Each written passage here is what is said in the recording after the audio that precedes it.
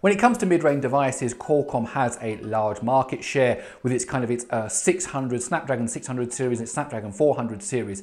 However, Samsung have now released a new Exynos processor, the Exynos 7872, which is directly aimed at devices in the mid-range. In fact, it features in the new Meizu handset that was released recently.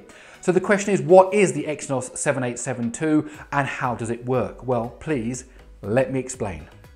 So of course we often get excited and are very enthusiastic about the latest flagship processors that come out. We're looking at the performance, we're looking at the GPUs and all that kind of thing. But actually a lot of people don't buy flagship devices. They buy mid-range devices. And so the quality and the performance of processors in the mid-range is vitally important to many, many consumers. And to that end, Samsung have released the Exynos 7872. So what is it? Well, it's a 64-bit processor, but it's not an octa-core processor as we're very familiar with. This is a hexa-core processor.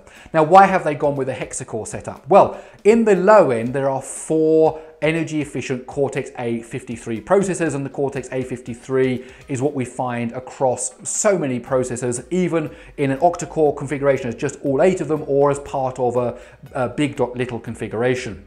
Now that's fine and that's great, and it's a very reliable and very efficient processor. Now normally in the mid-range there might be another 4 of those clocked at maybe a higher clock rate, and that kind of gives you that mid-range processor. But actually what Exynos have done, Samsung have done this time in the Exynos is that there are 2, so it's a hexa-core setup. There are 2 Cortex A73 processors.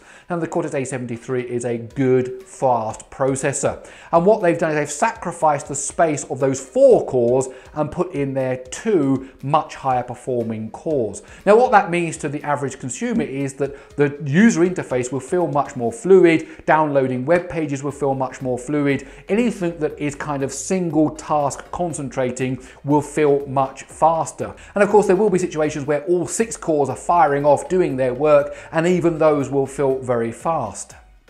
Now while the CPU is actually quite an exciting setup, hexa-core with 2 of those A73 cores, on the GPU side we have a very good GPU in the sense that it's the Mali-G71, which is an excellent GPU. However, this only has 1 GPU core. Now if you compare that to a high-end device, I mean the last Exynos processor had 18 G72 or 20 from the G71, 20 cores, and this has 1 core. So that's a huge difference to what you get at the flagship end, and we really will have to see what the gaming performance is like when this is actually put to the test. Other things worth mentioning, it's built on a 14 nanometer fabrication process. It uses low power DDR3 RAM, so that's going to be a bit slower. It doesn't support dual camera, only supports single camera at 21 megapixels, but it can do full HD recording in H.265 and H.264. It's also got a 300 megabits a second LTE 4G modem, and I've got Bluetooth 5 built into it.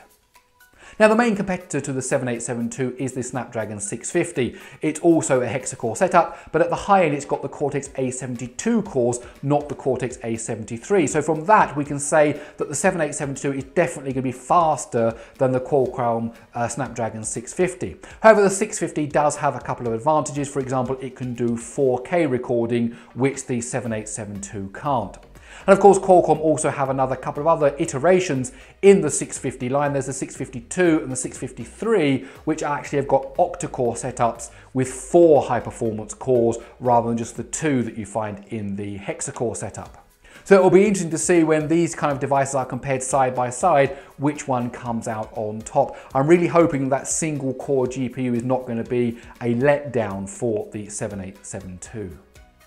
I'm Gary Sims from Android Authority. I hope you enjoyed this quick overview of the Exynos 7872 for the mid-range. If you did, please do give it a thumbs up. Don't forget to subscribe to Android Authority's YouTube channel. And last but not least, do go over to androidauthority.com because we are your source for all things Android.